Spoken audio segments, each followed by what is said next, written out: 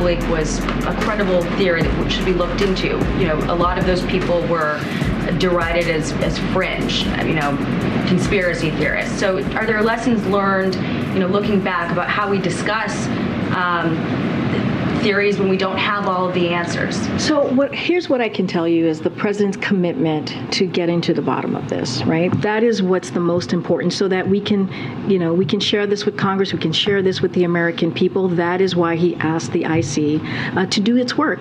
And right now, there is no consensus. That's again Karine Jean-Pierre, White House press secretary, answering questions about, hey, reflecting back, especially with the Department of Labor saying that, say, the lab leak theory seems likely, especially with now the FBI assessing the COVID-19 pandemic being likely spread from the Wuhan lab, according to the FBI director, despite all the speculation for years now that was the case.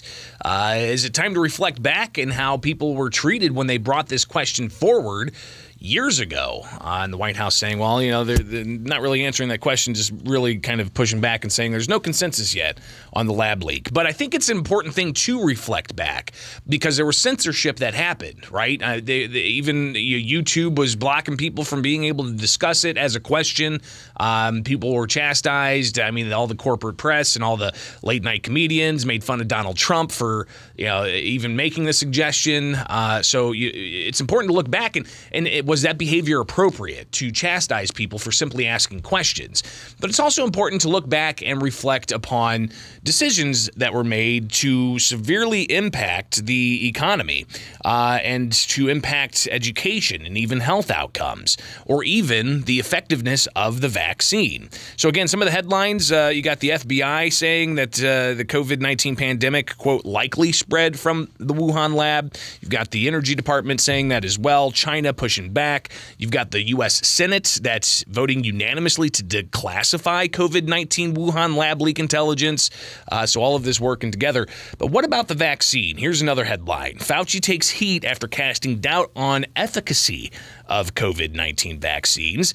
And another headline, researchers, citywide vaccine mandates did nothing to stop the spread of COVID-19. I had an opportunity to ask Governor J.B. Pritzker to reflect a bit on his positions of mandates and so on from throughout the COVID pandemic, because now we're about 3 years since he ordered a statewide stay-at-home order impacting businesses, telling kids they can't go to school in person. And then all of the series of consecutive executive orders and disaster proclamations and the mandates, the vaccine mandates in particular. Now that we've got other indication that the vaccines weren't as effective as maybe they thought that they were. It was told that you were going to be inoculated. That's what is kind of synonymous with vaccine. But I know a lot of people who get the COVID-19 vaccine, all the boosters, and they're dealing with COVID-19 or the after effects of COVID-19. Now, there's a whole host of other reasons that could be. It could be just general health or whatnot, but still, reflecting back on it, were these mandates useful or were they harmful? Were decisions to lock down the state's economy and education harmful or were they helpful? So reflecting back, and this is kind of interesting just to see the back and forth that there is of how at one point, you know, we were told that you were not going to have vaccine mandates, and then all of a sudden, boom, you have vaccine mandates. At one point, you were told you don't have to wear a mask, and then boom, you were told you had to wear a mask. That started 3 years ago with the state's health officials, including Dr. Ngozi Ezike, if you remember. She said that indeed the COVID-19 threat to the public remains low. Here she is 3 years ago, February 28th, 2020. The risk of infection to Illinoisans is low.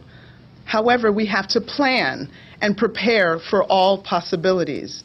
Please be confident that the Illinois Department of Public Health will communicate quickly and transparently if there are any changes in the risk level here in Illinois. And after that, the risk level did change considerably. Again, 2 weeks afterwards, you had the speculation of restaurants being closed, and then it happened, and then the stay-at-home order, and then the months of continued executive orders now 3 years in. And even the governor's continued executive orders will maintain until sometime in May when the federal COVID disaster lifts. But I had a chance to ask the governor yesterday about if, now 3 years in, he has any regrets, especially with some of the other headlines that are coming out, like Dr. Anthony Fauci casting doubt on the effectiveness of the vaccines or vaccine mandates not really being as beneficial as some had speculated. Here's what the governor had to say. It's funny. It's easy to look back and say, if I knew then what I know now, would I have done something differently? I'm sure that's true about almost anything that we might talk about, that any of us would look back and say, is there something different I might have done if I knew then what I know now? So, there are all kinds of things like that. I've been asked this question before. I think about it.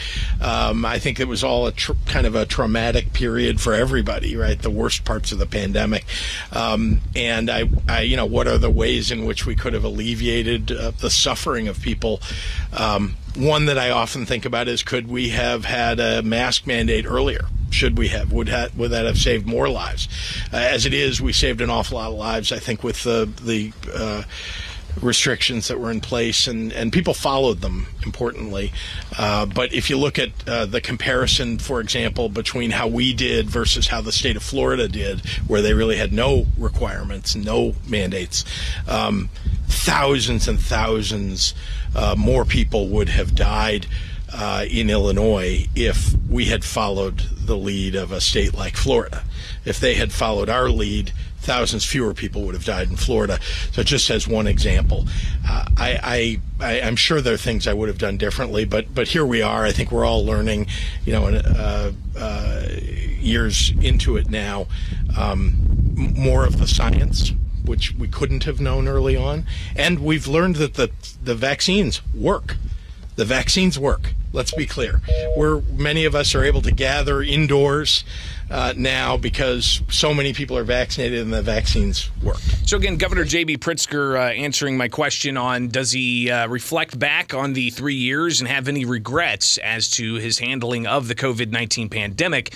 And he talks about Florida, which is interesting because a report that came out from the National Bureau of Economic Research in April of 2022 actually graded all of the states. And if you look at it real close, Illinois ranked at number 46 for total outcomes with an F.